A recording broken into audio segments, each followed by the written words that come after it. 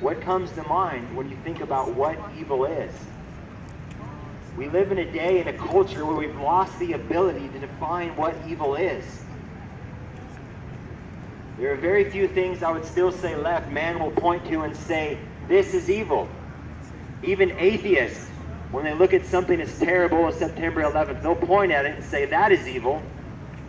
But then when it comes around to their own life, they'll deny that there's a truth. They will not say that such an evil or a thing like evil even exists. And the reason is because they do not know and they do not fear God. They don't care.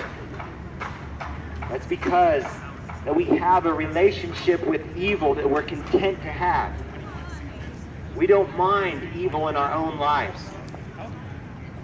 The truth is, if we were afraid of God, if we were rightly feared Him to know who He is, we would turn from evil. But Scripture says elsewhere that we suppress the truth. Because look around you. Open your eyes and behold. God speaks through every single thing you're looking at. Through your fellow classmates, through the skies above. You look at the trees and behold the wonder of God. But no, we would rather suppress that and give greed to something else. We would rather say it's all by chance and accident.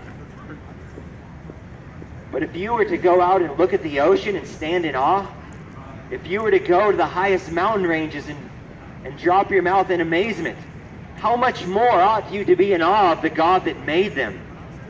How much more ought you to tremble against the God who founded the world, that puts you together? And yet you still hold on to your evil heart. And it might sound harsh, but it's what Scripture declares to be true. But if you can hear God's voice today, if you can hear this word, know that there is the same God. He sent His Son that you might have redemption. That if you too might fear God and hate evil and turn from it, that there is hope and salvation in Jesus Christ. That there was a man who perfectly feared God in every way, and he was reverent. He was full of awe that the God that was his Father. And he did not do one thing that was not to the complete obedience and glory of God.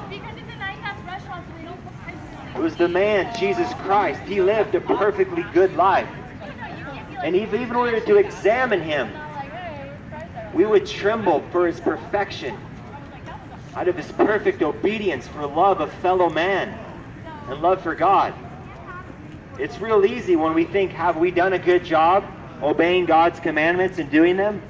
And people will say, well, yes, I've done a good job. Well, do you love your neighbor? Well, certainly.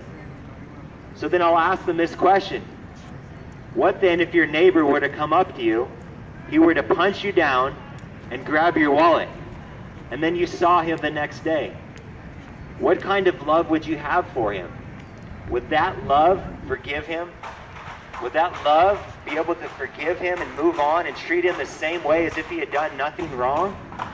That is the type of love that Jesus had for His fellow man, that when they were grabbing hold of Him, plucking out His beard, dragging Him off to be crucified, what did He say?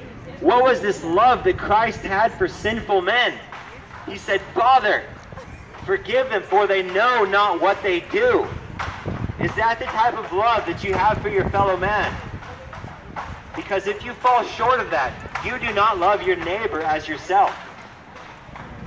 And what about your love for God? Christ said the greatest commandment is to love your God with all your heart, soul, mind, and strength. Have you truly loved God the way He ought to be loved? Is every moment of your life like Christ consumed with, what must I do to please the God that made me? If it's not so, then you do not have a perfect love of God. But listen again to what it says. The fear of the Lord is to hate evil. Pride